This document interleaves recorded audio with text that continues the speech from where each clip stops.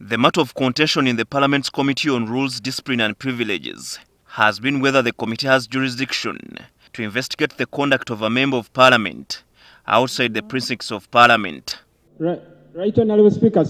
Zaake and his lawyers, who skipped today's committee proceedings, had argued that Article 94, Clause 1 of the Constitution, from which Parliament gets powers to frame rules to regulate its own procedures, and its committees only conscripts the rules of procedure in Parliament and not outside the precincts of Parliament. That I challenge this committee's jurisdiction to investigate matters alleged to have happened outside the precincts of Parliament. As such, I am here only out of respect I have for you, honourable colleagues, and this institution, but necessarily not to defend myself. The lawyers argued that the matters of alleged disparaging remarks or unethical conduct against Deputy Speaker Anita Among were committed outside Parliament, and institutions such as police or courts are empowered enough to handle such and not a parliamentary committee. However, committee chairperson Abdu Katuntu outruled Zaake's lawyers for failing to cite Rule 85 Appendix 7 of the Parliamentary Rules of Procedure, which requires MPs at all times to behave in a manner that does not put Parliament in disrepute. In the committee's view, enforcement of compliance with the Code of Conduct is a matter that falls squarely within the structures of Parliament, inclusive this committee.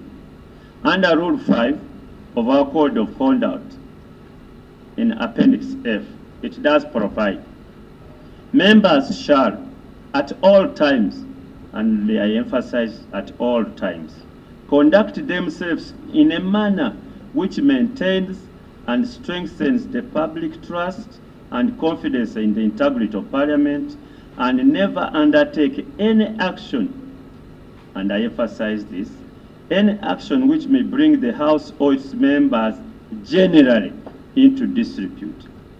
Zaake's lawyers further cited bias, partiality and lack of independence. They argued that Deputy Speaker Anita Among, the complainant, being the one instructing the committee to investigate her own matter, raises conflict of interest. What else did the Honourable Zaake and his legal team want us as a committee to do? Everything possible legally has been done. Everything reasonably to be done has been done. Where are the instances where Honourable Zaake will point to an act of bias on behalf of the committee? Meanwhile, the committee has summoned the clerk to Parliament to defend himself of accusations by Zaake, who claims that his security detail was withdrawn before his case has been heard. Uganda Communications Commission also needs to prove whether the Twitter account on which the alleged demeaning messages were posted belongs to Zaake. Herbert Ziwa, NTV at Parliament.